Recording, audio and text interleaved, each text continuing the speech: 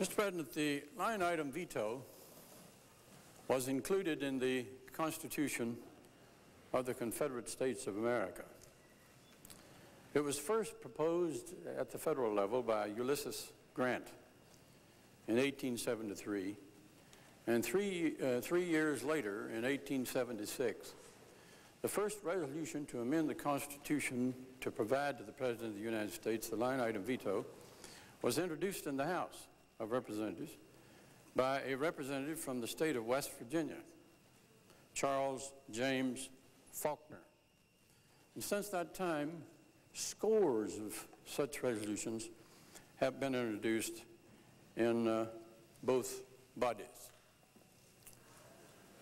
Mr. President, last week I spoke of the line item veto and other quick fixes, and I stated that through the 12 years of the Reagan and Bush administrations and continuing into today, these popular fixes, I should call them expediencies, have been and continue to be advanced as cure-alls for the bloated budgets that have us drowning in a sea of red ink.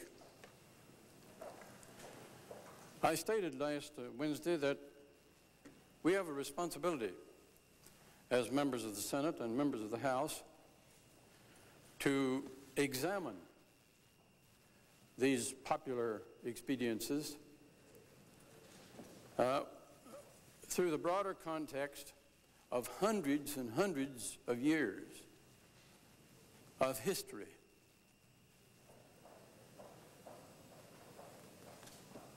Which preceded the brilliant work of the constitutional framers in developing the counterweights of constitutional checks and balances in Philadelphia in 1787. And we have also a duty to remember our solemn oath to protect and defend this delicate structure. I spoke on last Wednesday of the covenant that we have with the past, the dead who have gone on before us, and the covenant that we have with the yet unborn who will reap the harvest that we leave behind. I said then that that is a solemn covenant. It is not one to be taken lightly, and we have a duty to perpetuate that covenant. A duty to those of the past who now sleep in calm assurance that we will not betray the confidence that they have placed in our hands, and a covenant with the future, those who wait in the beyond, confident that we will not cheat them of their birthright. Mr. President, my purpose in saying these things and in making these speeches is to sound a note of caution and to jar us out of the complacency of focusing our attention solely on the immediate. For if we as a nation and if we as senators succumb to the nearsightedness of only the immediate, only that which is imminent, and the egoism of only that which affects us personally, then, Mr. President, we're surely lost. I spoke of that great author, philosopher, Montesquieu, who was greatly influenced by the contemporary institutions of his time in England and by the history of the Roman people. He wrote an essay, a famous essay, on the greatness and decline of the Romans. And it is commonly believed that his knowledge of the Roman history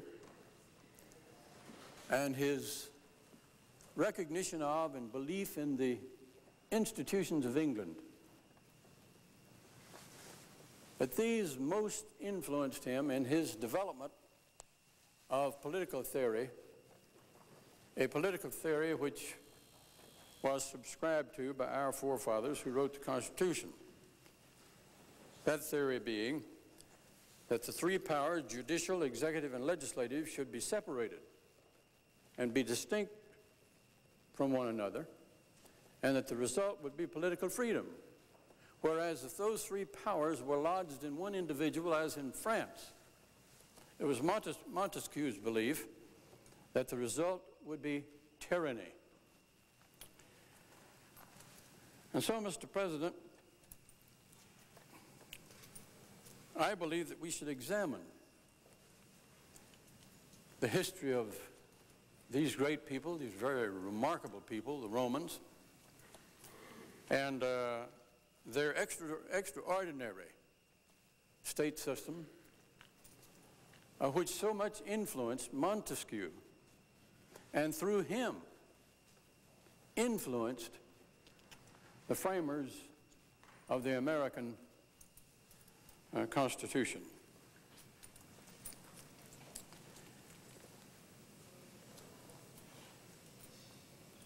And as we examine these, and this will necessarily have to be a brief and very abridged capsulation of Roman history and English history as they are brought to bear upon our discussion of the separation of powers and checks and balances, the supreme balance wheel, the supreme pillar upon which the constitutional system of our country rests. As I discuss these, I will discuss only a few events which constitute milestones, as it were, in the history of the Roman people, and which will bring out those extraordinary factors in Roman life and those extraordinary things about the Roman people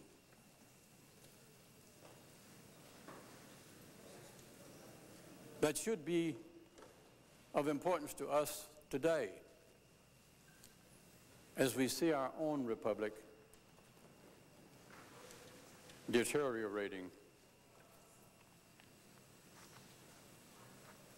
as in many ways, many of the same ways, the Roman Republic finally collapsed. And the things that caused its collapse, the things that made it, made the Romans the foremost people of their time, and made the Roman Republic the foremost republic of ancient times, and made the Roman Empire the foremost ancient empire. National pride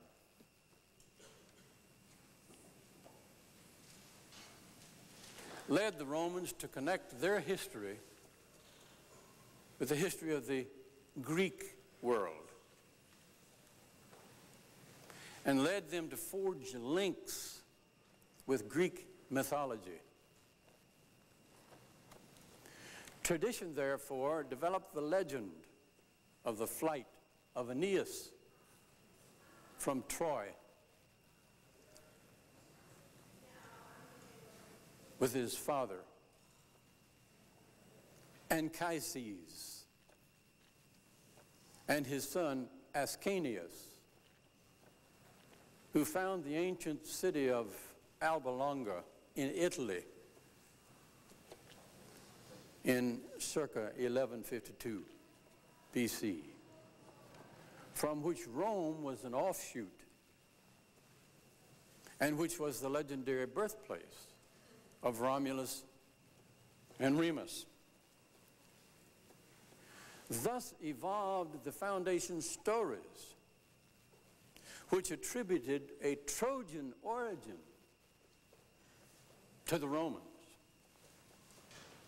through Aeneas,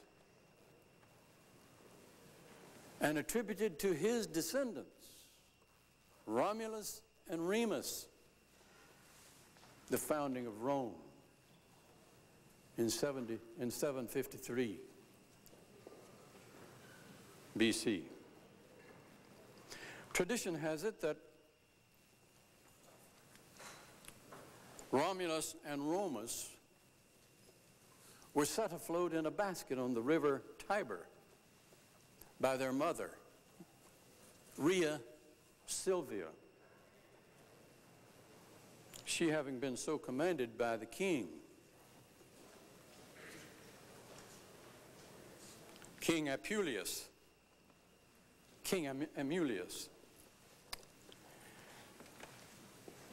The basket was later found by the keeper of the royal flock,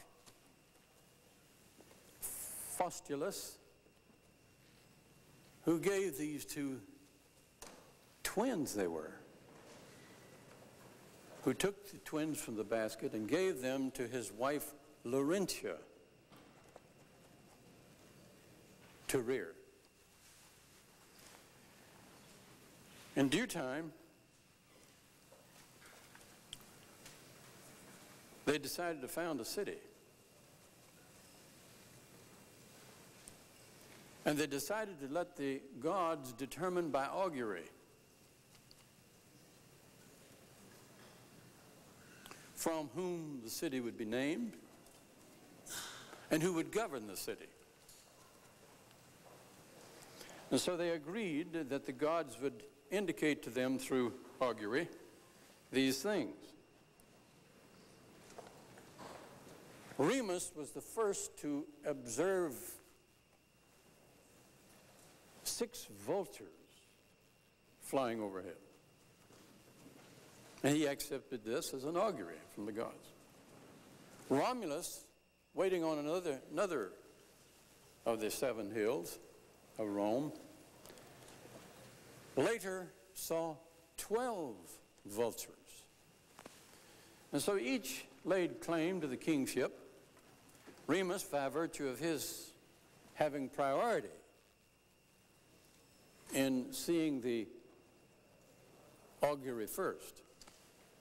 Romulus, by virtue of his having seen double the amount of vultures in the augury.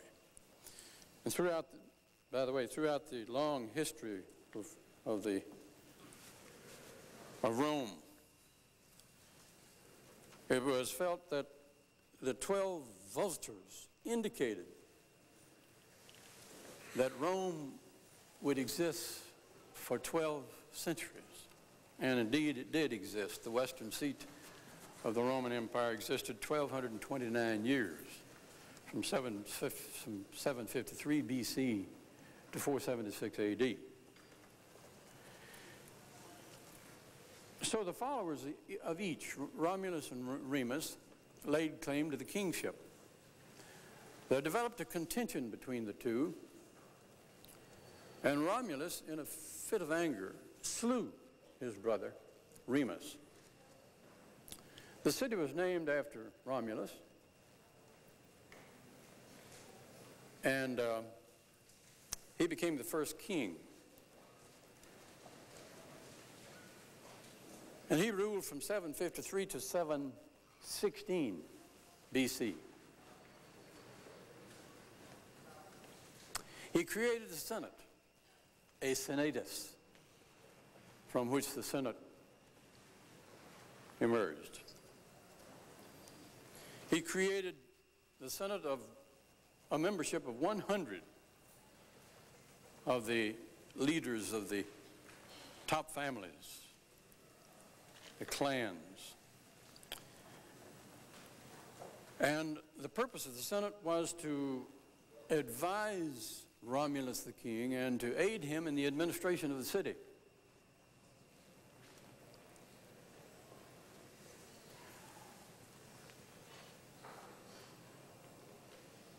Romulus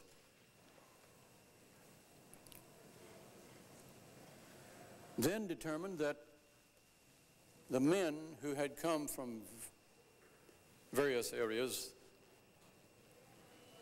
in the region, nearby region, needed some wives. And so he, upon the advice of the Senate, sent embassies around to the neighboring tribes to see if they would enter into an alliance and be willing to intermarry with the men of Rome. The neighboring tribes rejected these embassies, and so according to tradition, Romulus invited the Sabines to participate in some games in the honor of Neptune. And at the games, at a given signal, the Romans seized the maidens of the Sabines and carried them away. There then developed a war between the Sabines and the Romans. But by that time, the wives of the Romans were attached to their Roman men, and they pleaded with their fathers and brothers and their husbands on both sides to stop the war and to live at peace. And so the two contending peoples did that. The Sabines, however, felt that they ought to have someone who would share the sovereignty with King Romulus. And so Titus Tatius, a Sabine, was chosen, and for a while those two men worked and ruled together in peace and harmony. Ultimately, Titus Tatius was killed by a mob, and Romulus once again became the sole ruler of Rome until the year 716. And in a severe storm, he was enveloped in a cloud, and during a great clap of thunder was swept up into heaven.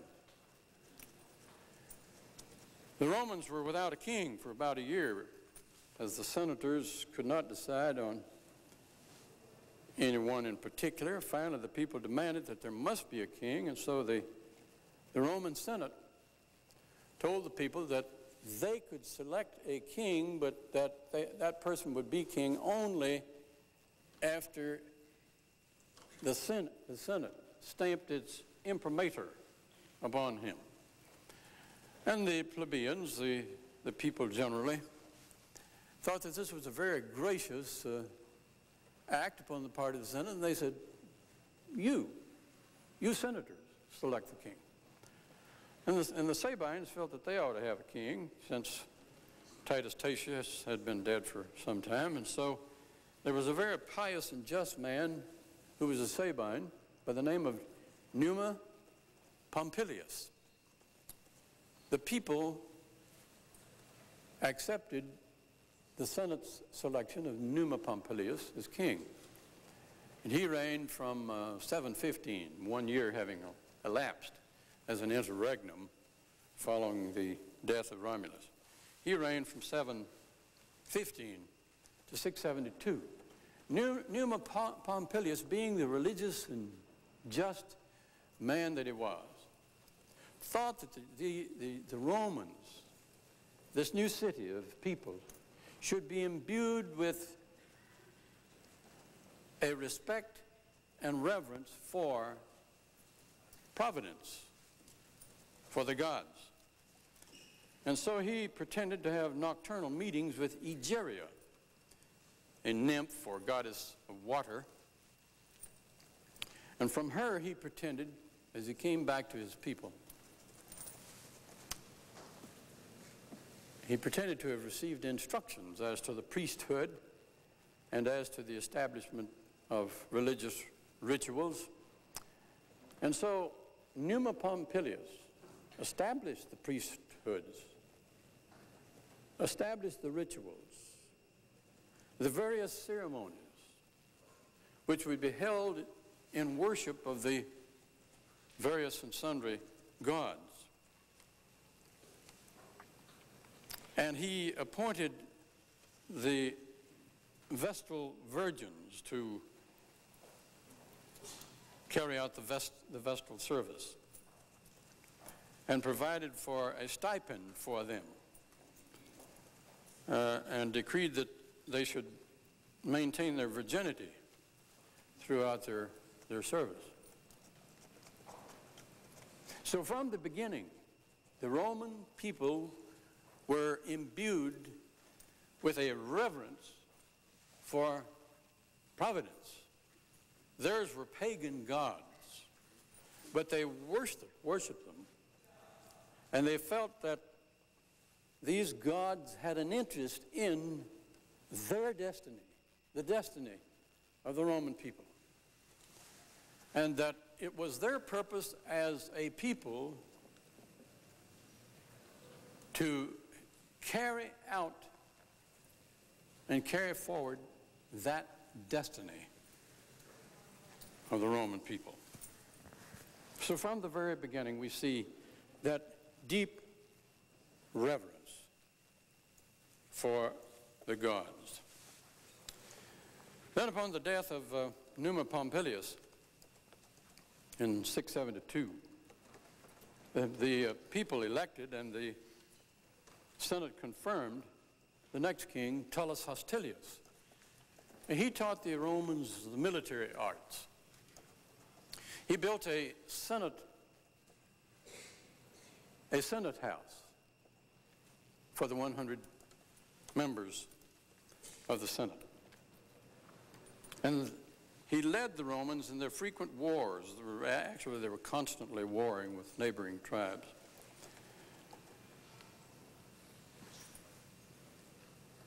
And he reigned until 640 BC.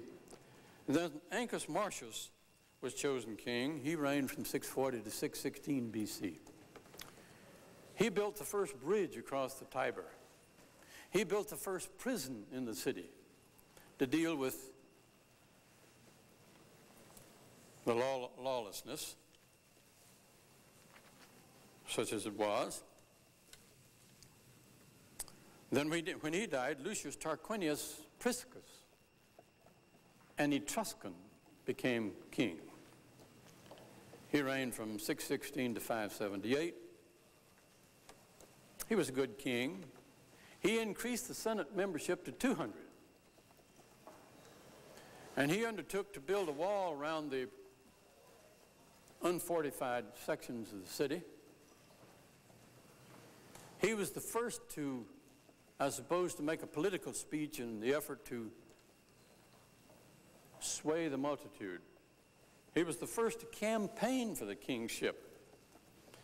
And he built sewers that led down to the Tiber. Then, in 578, upon his death, Servius Tullius was named king by the people and confirmed again by the Senate. The people chose, but the Senate had to ratify their choice, always. Servius Tullius. He instituted the first census among the Romans. And he reigned from 578 to 534. Then the last of the 7 kings, Lucius Tarquinius Superbus, Tarquin the Proud, became king. He reigned from 534 to 510 BC. Now, he was the first king to disregard the advice of the Senate. And he decided capital cases by himself without advice, so that he struck terror among the population. He executed a good many of the senators. And sitting as the sole judge in civil and criminal cases, he was in a position to exile or to execute or to declare forfeit the lands and properties of the peoples. So in this way, he was able to plunder and enrich himself. Ultimately, his son,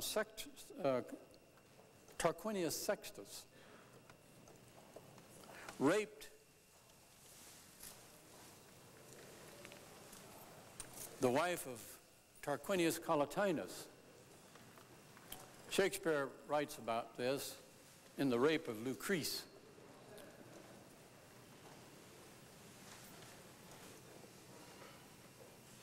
And Lucius Junius Brutus, a friend of Tarquinius Collatinus, rallied the people around himself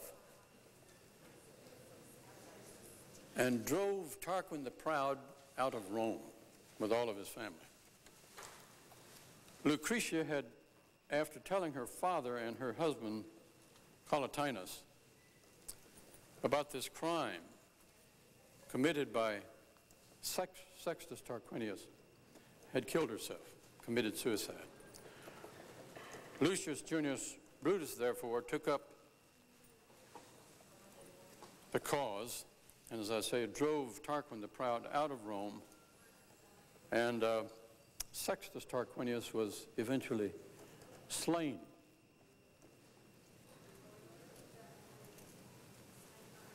This was in 510 BC. For a year, there was no ruler of the Roman people.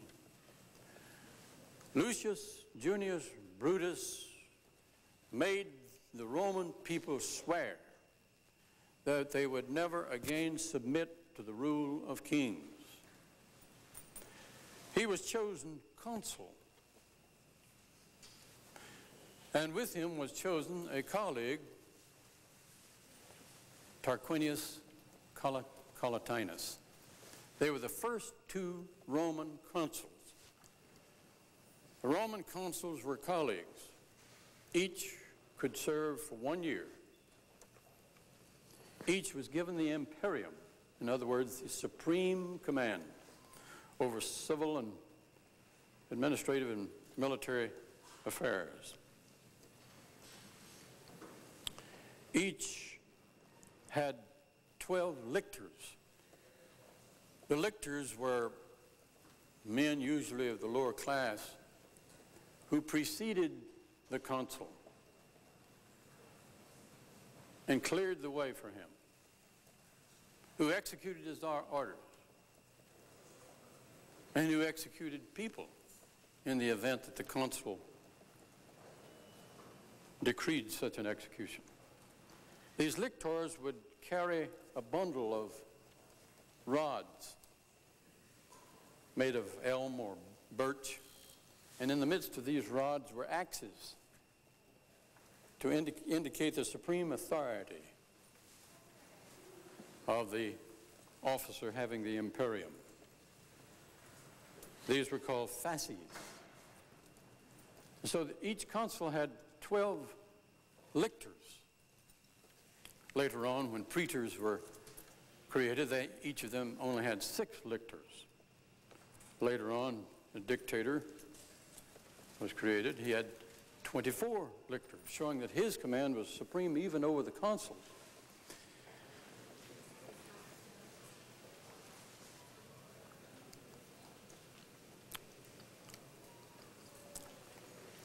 Here we see a check and balance. Each consul had equal authority with the other consul.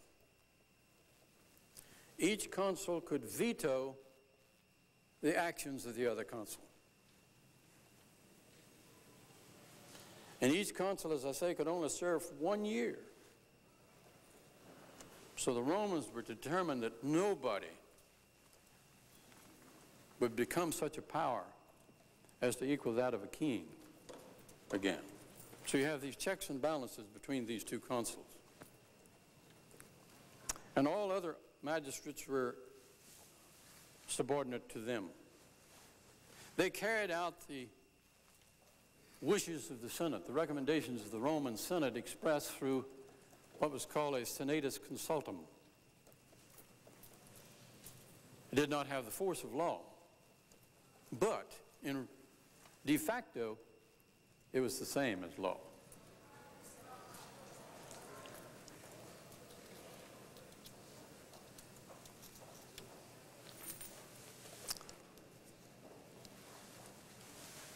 Tarquin the Proud, having been driven from Rome, he solicited the support of Lars Porsena, an Etruscan king of Clusium, a very powerful king. The support of Lars Porsena in restoring him, Lucius Tarquinius Superbus, to the throne, to the kingship of Rome. Lars Porsena came with a great army and started to cross the Sublician Bridge across the Tiber. Horatius Cocles, one of the foremost of the Roman military men, stood on the bridge with 2 companions and withstood the attacks of this Etruscan army, urging in the meanwhile that the Romans destroy the bridge behind him so that the Etruscan army could not get across the river. The bridge was destroyed. Horatius Cocles plunged into the river and swam to safety. And this is the subject of one of Macaulay's Lays of Ancient Rome. This occurred somewhere between 509 BC and 500. The Romans were divided into 2 distinct classes: the patricians, who held all the seats of authority and the offices in the priesthood, membership in the Senate. Those were the patricians. And for a long time, the Senate was made up of the sons of senators, and they inherited the seat. I should mention that Brutus, the first consul, added 100 members to the Senate, bringing its membership to 300. But the patricians and the plebeians had this ongoing contention. The plebeians, feeling that they felt a great offense in that there could not be intermarriage between the patricians and the plebeians. The patricians held, as I say, all of the important offices of authority in the military and in the civil administration, in the Senate. They were the more wealthy of the people. And yet the plebeians helped to do the fighting, furnished most of the military, most of the soldiers, those that had property, because whether one served in the military depended upon his property, whether or not he owned property, and consequently his voting in the comitia curiata depended upon his ownership of property as well. Also, the plebeians were ridden down heavily by debt. They weren't able to stay on their farms very long at a time because they had to go off and leave their farms and fight for the city in its frequent wars with the neighboring tribes. And consequently, they went into debt, creditors were given the right to exile or even to execute or to sell into slavery the debtors. So in 494 BC, circa, always, the plebeians seceded to the Sacred Mount, about 3 miles from the Anio River, and threatened to become a city within a city. The Senate and the patricians became uneasy because they knew they had to have the plebeians in order to fight the wars, and they were concerned that some invader might choose this particular moment to invade the city. And so the Senate sent one of its foremost members, Menenius Agrippa, out to the Sacred Mount to plead with and attempt to reconcile the plebeians. And he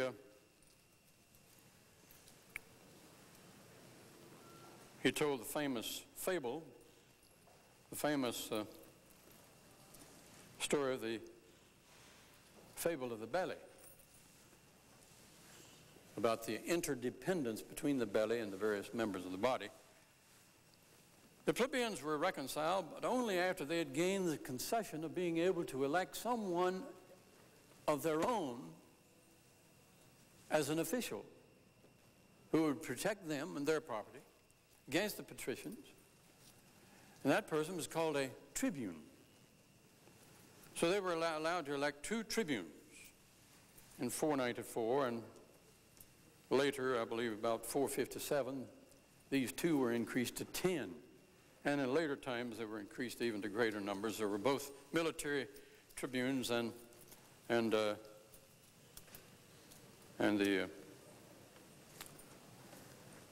civil tribunes. Here again, we saw checks and balances come into play. Any tribune, each tribune, at first, as I say, there were only two tribunes. Each tribune could veto the acts of the other tribune. Each tribune could veto the acts of a consul. Each tribune could veto and annul the senatus consulta.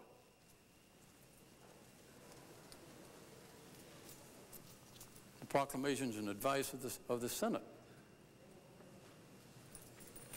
They were declared inviolable. And the plebeians swore an oath that if any individual interfered with a tribune, harmed him in any way, or disregarded that tribune's veto, that individual would be executed without trial. And so the tribune was given great power and the aura of inviolability. So here we have 2 consuls, we have 2 tribunes. This veto working back and forth. And the Senate with its 100 men.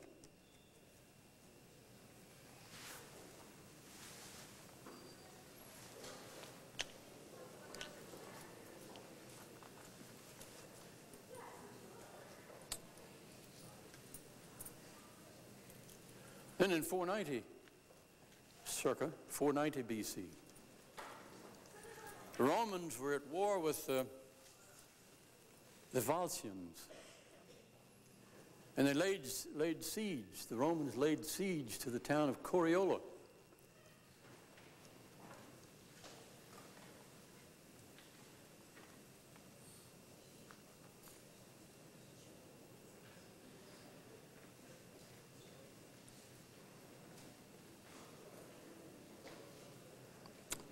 There was a young man by the name of Gnaeus Marcius. I use what I suppose is the accepted American pronunciation. I'm not,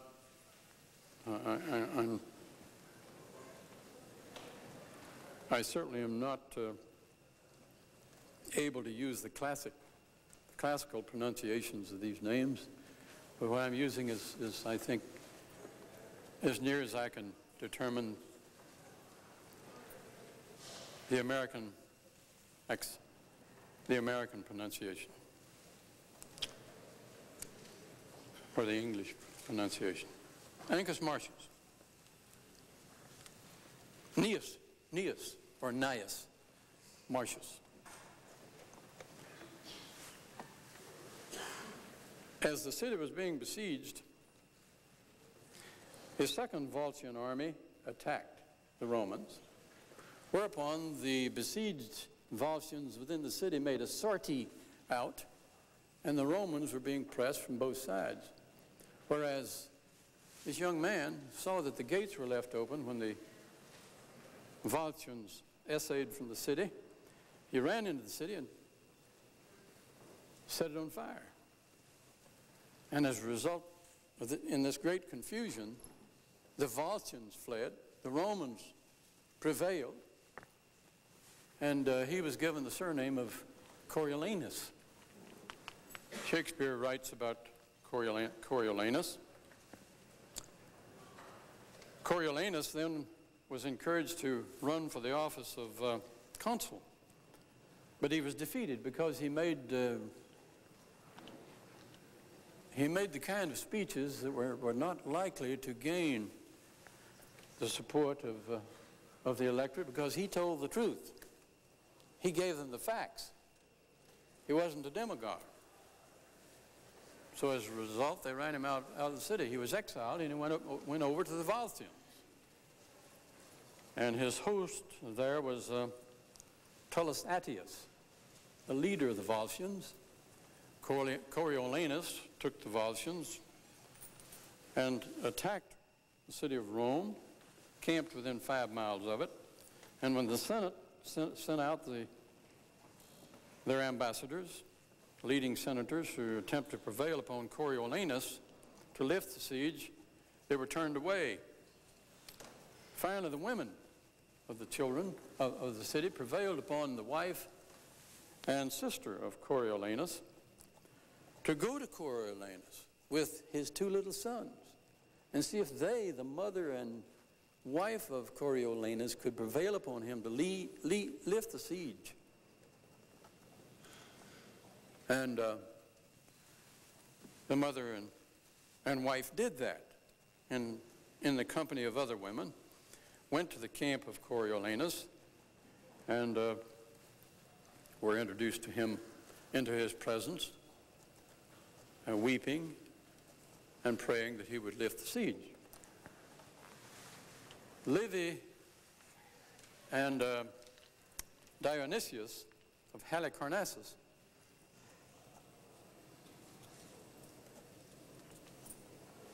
name the mother of Coriolanus as Vituria and the wife as Volumnia. But Plutarch and Shakespeare give the mother the name of Volumnia and the wife the name of Virgilia. Also, Livius and Dionysius of Halicarnassus give as the name of the Volscian leader Tullus Attius, whereas Shakespeare and Plutarch call the Volscian leader Tullus Aufidius. In any event, the women went out to the camp of Coriolanus. He lifted the siege and went on back and left and lived with the Volscians. This was in 490. Then in 458 BC, the Romans were being hard pressed by the tribes from the east, the Aequians. And the Aequians were gaining the upper hand. A Roman general and his army had been surrounded by the Aequians for 3 days. A Roman general by the name of Minucius. And so the Roman Senate decided to call upon Lucius Quinctius Cincinnatus to take up the fight against the Aequians. Cincinnatus was plowing in his small 3-acre farm on the west side of the Tiber. According to Livius, there where the shipyards today are. That was in Livius's day. And this delegation from the Senate came out to the field where Cincinnatus was working with the plow, and he asked them why they were there, and they told him about the danger from the Aequians and told him that he had been selected as dictator. He was to put on his toga and rid the Romans of this threat, whereby he wiped the sweat from his face and told his wife Ricilia that his fields would not be sown this year, and that they would be in great danger of not having enough to live on. He left the farm and defeated the Aequians, laid down the dictatorship within a period of 16 days, and returned to his little farm and his plowing. So here we see the creation of another office, the dictatorship. Dictatorship could be, a dictator could only serve for 6 months. That was the utmost length of the term which a dictator could serve. But he had supreme imperium over the consuls even. He had 24 lictors, as I've indicated.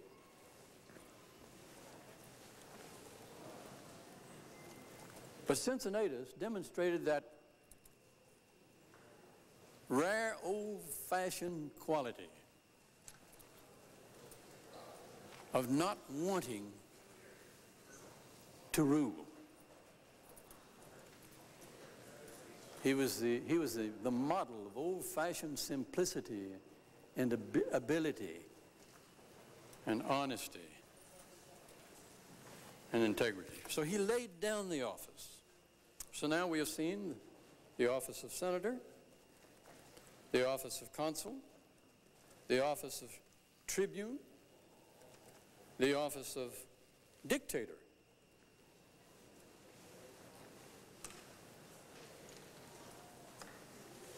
The dictator had complete command of everything. He could stop all business, decree that no business be transacted, and he could raise an army and execute the laws and execute people. This was in 458. The tribunes, meanwhile, kept agitating to have the same rights and to be governed by the same laws as the patricians were governed by. The tribunes prevailed upon the Senate to send a delegation to Greece to study the laws of Solon. And about circa 454 BC, a commission went to Greece and returned after studying the laws of Solon. And in 451, 10 individuals were selected and given all authority, all power, even over the consuls, supreme authority. They were given 1 year to promulgate the laws so that patricians would have the same knowledge of the laws as previously only the plebeians would have the same knowledge of the laws as previously only the patricians had. Only the patricians had the knowledge of the laws, the knowledge of legal procedure, and so on. And so the plebeians were at a great disadvantage as a result therefrom. The decemvirs met and over a year promulgated 10 tables of law. There was some work that remained to be done. Consequently, they assumed this authority for one additional year. And during that year, 2 additional tables of law were produced, mainly by Lucius Valerius Potitus and Marcus Horatius Barbatus, 2 men who were members of the Roman Senate. So these then were 12 tables of law. They were created, promulgated, and placed upon, some say bronze tablets, others say wooden tablets, which in turn were deposited in the Roman Forum. The law of the 12 tables. And for a long time, this was the basic law, civil and governing civil and these were the basic civil and criminal laws. The 12 tables were destroyed when Brennus and the Gauls captured Rome in 390 BC. But Cicero and the children of the Romans were required to memorize the law of the 12 tables. Cicero memorized the law of the 12 tables. He was born in 106 BC and died in 43 BC, the year after Caesar was assassinated. Cicero memorized the law of the 12 tables.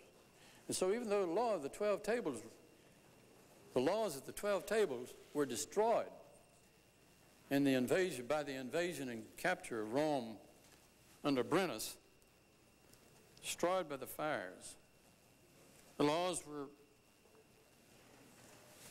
written again through the recollection and memories of people.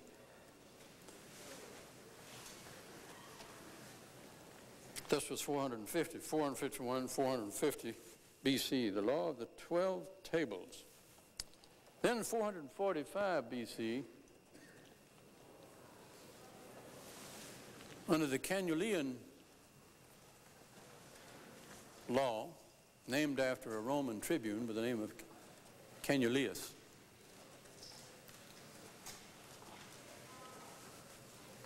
the patricians and the plebeians were allowed to intermarry.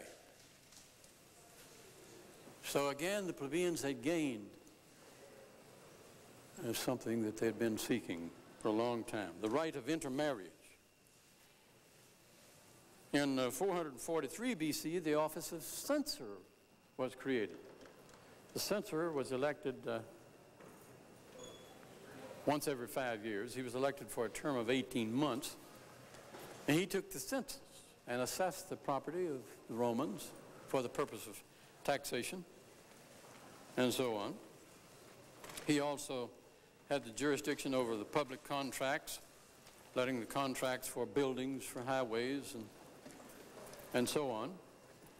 And in a later time, we will recall that Cato the Elder was a censor. And the censors could enroll people into the Senate or into the equestrian order, about which I'll have more to say later. And he could purge the rolls of senators. He could expel a senator. He could remove a senator from office because of bad conduct on the part of the senator, public or private. So now we have the office of censor. 443 BC. President, how much time do I have left, Madam President?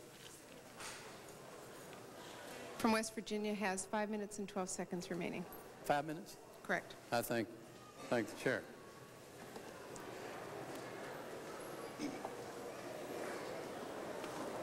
Hurrying on now to another milestone. In 396 BC, a man by the name of Marcus Furius Camillus was able to capture the Etrurian city of Veii, which had been at war with the Romans for about 10 years.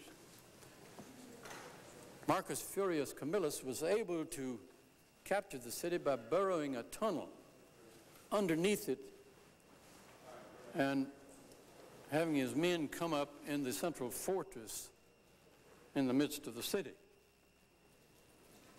And later he was indicted by a tribune for having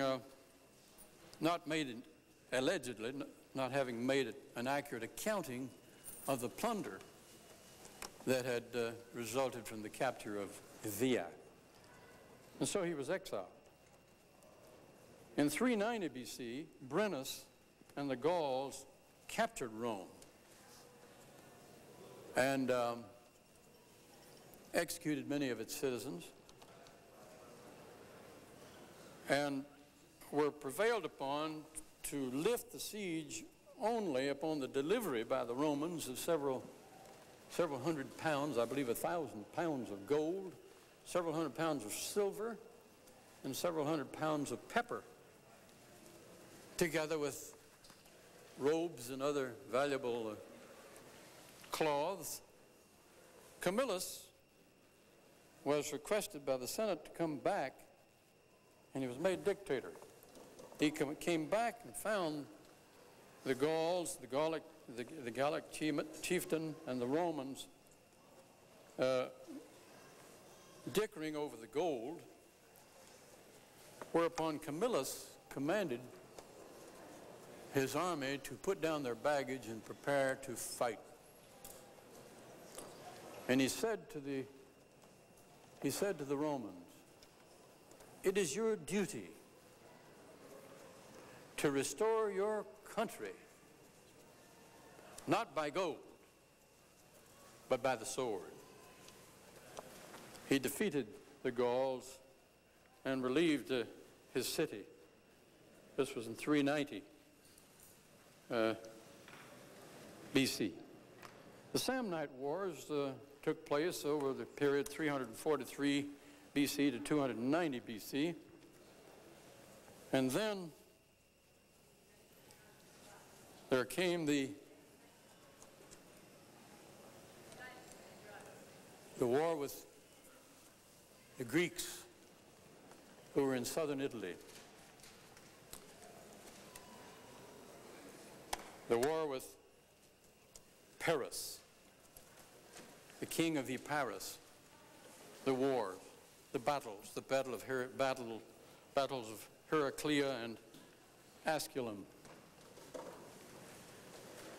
Madam President, I believe that my hour is about to expire. You have 1.5 minutes remaining. I thank the chair. So I shall at this time close my examination today of the Roman peoples and the state system as it was developing, of the checks and balances that we have seen occurring. So what we are seeing as we go along is a state system, a political system